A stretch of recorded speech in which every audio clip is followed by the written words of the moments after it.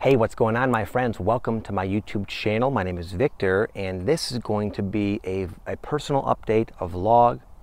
I'm here in beautiful Sedona, Arizona. I'll give you a little peek here. This is the conclusion of my road trip that I have been on. Here's Bell Rock over here. It's pretty sweet. The lighting's not ideal, otherwise I'd definitely prefer to have that in the backdrop. So anyways, yeah, man, I'm in Sedona, Arizona. One of the most beautiful, spiritually charged places I've ever personally been to. I know there's a lot of places like this in the world, but this is so far my favorite as far as that goes. And again, today I'm just going to talk about a few different things that's going on with my own personal life. This is not going to be necessarily spiritual awakening advice, though sometimes lessons can stem out of my own experiences. This is just more so I can sort of share more of what's going on in the real Victor's life with those of you who are fans of mine and are following me and want to get to know me on a deeper level. That's the whole idea of this video.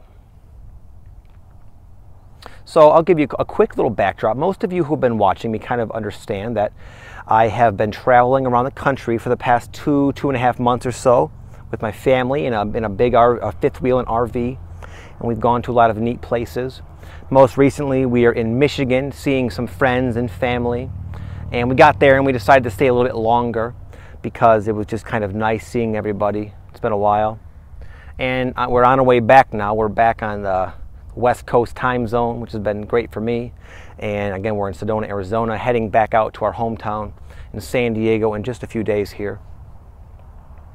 So there's a few things I want to kind of talk about. One of them is something that has been going on with me that I would imagine you guys can relate to. It's certainly a pattern I've noticed in my life on many different junctures of my awakening, notably during very powerful, energy, potent times. The way I feel now is very reminiscent of how I felt back in 2012 when I became kind of aware of all of that. This is all taking place, where big shifts, big changes were kind of being asked of me based on the new influx of the vibrations, the energies, however you want to look at it. And I kind of feel that way now. I feel like this trip I've been on has been almost like a lifetime in and of itself, abundant with experiences and learning lessons. And now I feel like almost like a, what's the word, like a rat in a cage. I just feel like ready to kind of bust out and implement all the different things that have been sort of just popping up in my consciousness in terms of my own personal life and direction and who I want to be, where I want to go, and so forth. It's been kind of on hold. I've been getting all these insights and gleaning all these lessons, but then we've been on the road and it's just sort of chaotic with children and trying to maintain an online endeavor like I have here and then visiting people. It's been crazy. I've not been able to implement my game plan that I've been racking up scrolls and scrolls of information, and now I'm very anxious to get back and kind of reground myself and apply it. So one of the things I feel inspired to do is just be the best I can be on all levels. Stop, really go through my personal life with a fine-tooth comb and finally just pluck out all of those gray hairs, all of the things in my life that are not in full, perfect alignment with the man I want to become. Little habits, little time wasters, just within my personal relationships. Just a lot of them are minor tweaks, I would say, with kind of a big implication. And I just feel like totally fired up and ready to do this. And I found that this sort of situation of having like a lot of things I want to do, but like the time hasn't yet kind of stood still long enough for me to do it, that's been always kind of present for me. Like I make myself wait sometimes. And there's always a positive result I found is that when the time finally comes, when I finally get to San Diego, there will be kind of an accumulation of that burning passion to implement certain things into my life that maybe wouldn't have taken hold as well if I would have just kind of implemented them one by one on the spot. I feel the absence of them and it's disharmonic to me. So the moment I have like a clean slate, it's on like Donkey Kong. I'm gonna rock it out, and I'm gonna apply this on all levels of my life. My health, I know, I'm a personal trainer. I know how to kind of manipulate my physique, my body weight, my body fat percentage, etc. And also get away with a lot of bullshit at the same time. Like I can drink on a diet, I can eat kind of unhealthy food sometimes, and I know how to like cheat real big and go out and splurge and have a big horrible dinner with dessert and stuff. I know how to kind of get away with it. But even though that might be true on like a physical level, it's starting to affect my clarity.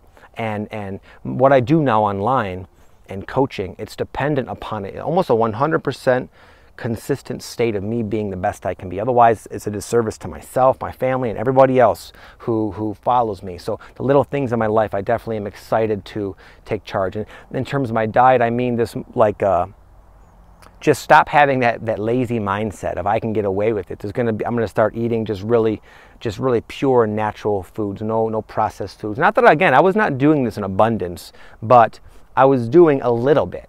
And a little bit I noticed the effects, not so much on like how I look, just more about somewhat my look, my radiance is not quite always there, but also more importantly, my level of clarity. I just feel inspired to be as like Zen-like and clear as possible. And so that's just one of the ways. I'm not going to go into the 1,000 different things I plan on doing. That's just kind of an example of what this past couple months is. This big energy is feeling like how it's affecting me. It's making me more aware of things in my life that no longer belong there and are not in real harmony with where I want to go. At the same time, sufficiently fueling me with just positive motivation, rather than like feeling the need to do it as some sort of like I gotta cut this out. It's more like I'm excited to cut this out and add this in. It's more like I feel ready and excited about it. So hopefully you guys are feeling that too. It's always good to, sometimes it's challenging when we're met with a bunch of things in our life that says this, and this is not ideal. But it's always nice when you feel confident and ready to kind of make those changes and then experience the beautiful benefits of them.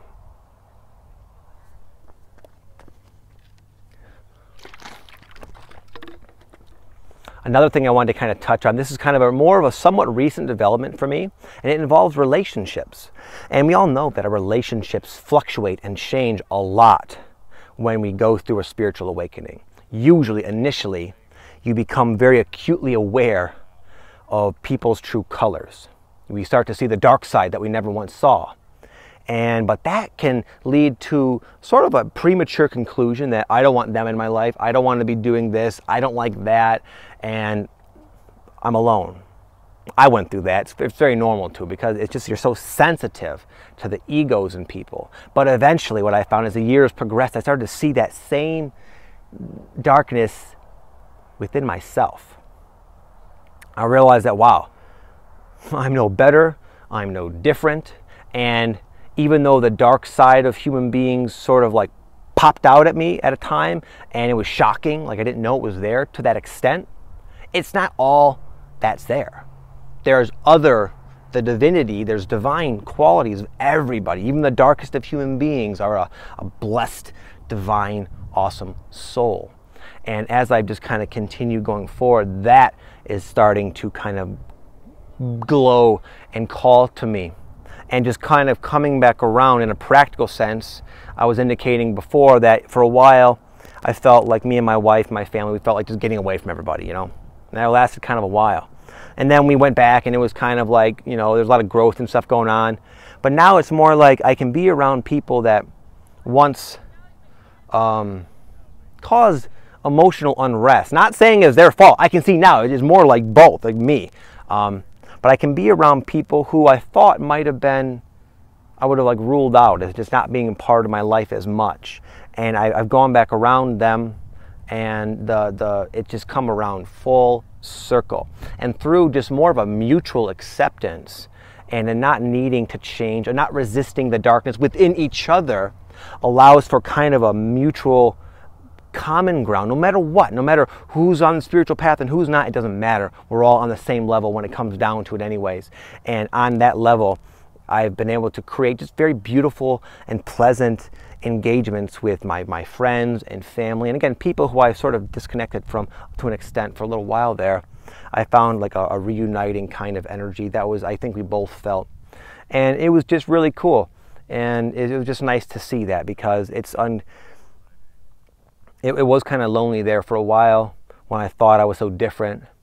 But now that I realize, again, we're all mostly, there's more sameness versus a differentiation. And if we can focus on how we're all kind of human beings, doing our best, learning our lessons, individual to us and what we chose, then there can be harmonious relationships, I believe, among people who would maybe have thought not possible. Anyways, that was kind of my little thing, because it's I know it's a focal point, relationships and the turmoil and the changes for quite a while there, and they can be kind of rocky and a lot of triggering each other. But again, I've found that that process it kind of comes back around with a very pleasant homecoming in a sense.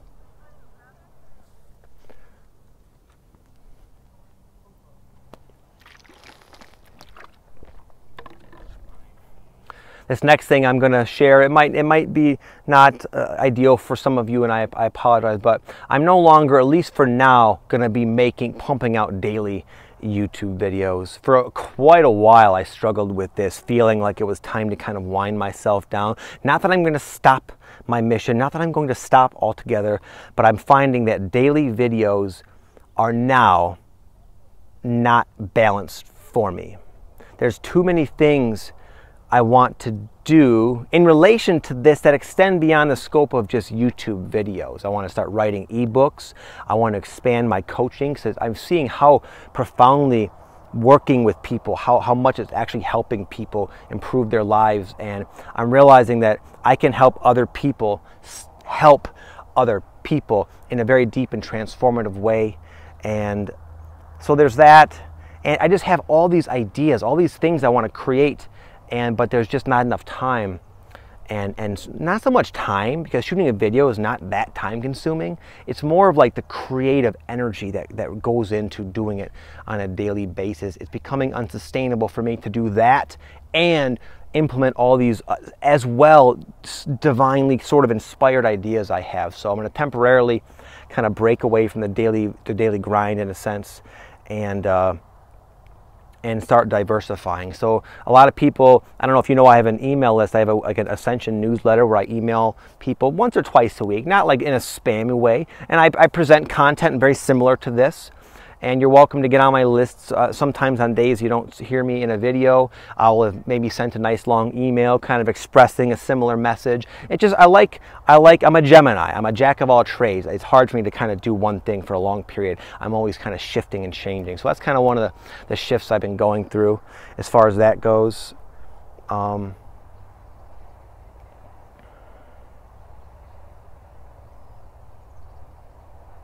also found that for me, about 3 or 4 videos each week feel very inspired, very like I don't do any work.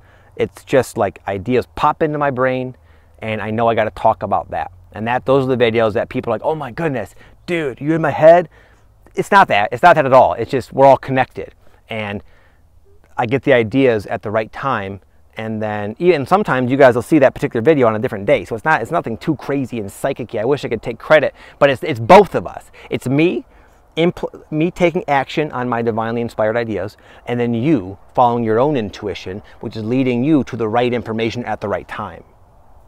So anyways, I feel like that occurs not every single time. There's a few videos each week usually that it's more like I'm really just fighting for ideas and struggling to kind of pump something out just for the sake of maintaining my daily commitment. And that to me is becoming more tiresome. And it just doesn't, it feels like I should free myself up so that energy can express in other ways what it feels like it wants to. So anyways, I just wanted to kind of give you guys a heads up, just so you don't think I'm not acknowledging the fact that I'm not making as many videos. I'm still very passionate about this. And I also suspect down the line, once I've kind of created more of my foundation, then I'll have more time. And I will very likely come back around to the daily videos, because there was a lot of this time. I was inspired every day to make a video, and it worked for me, but I have to also acknowledge my life path and the random twists and turns that come in to my life, and this is definitely one of them that I'm choosing to acknowledge. And lastly, I believe it's going to lead to me just being better at what I do, not in a skillful way, but just being a better representation of I don't call myself a spiritual teacher, but essentially I guess that's similar, that's the closest label I can come up with, but I want to really own up to that and just be as good of an example as I possibly can. And I know the time and energy that will be freed up to me, I'm going to put back into myself so I can keep learning and growing and sharing. Okay, that's about it, folks. I appreciate you watching. Thank you for your continued support. All of the positive vibes you guys send to me that is so clearly seen from me as just so heartfelt and genuine. I just want to take this time to thank you for that very sincerely. Thank you very much. I do appreciate it.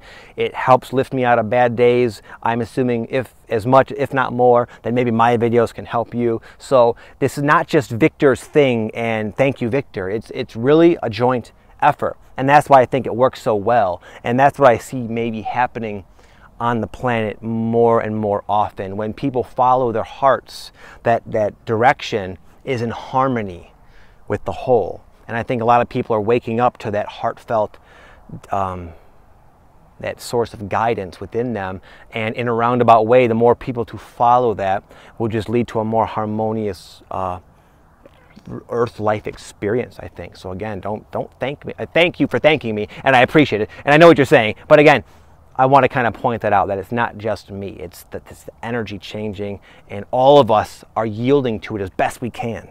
So thank you for doing your part as well. Without you, there would be no me. So anyways, I'm going to bounce. I've been getting blasted by this freaking straight up crazy Sedona sun all morning. So I got to bounce. Have an amazing day. See you guys soon. Namaste. Real quick, I just want to kind of talk about the Sedona for a second, man. This is a place that holds a spot in my heart, definitely. I felt very inspired, like randomly, back in 2011 to come out here. It was just when I started kind of going through the Ascension process and whatnot, and I just felt like